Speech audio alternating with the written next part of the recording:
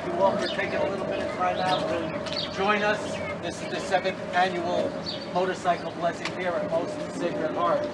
And this started 7 years ago because of an idea that Jack and Rebecca Davis had. And through the years, it's grown into something very special here.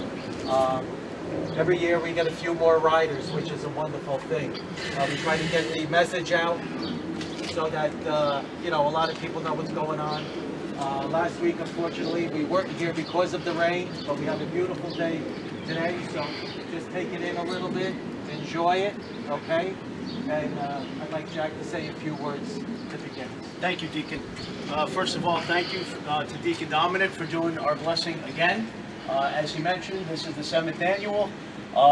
Thank you for coming out today. I know last Sunday was kind of on the border of you know, rain or sun, or thank God not snow.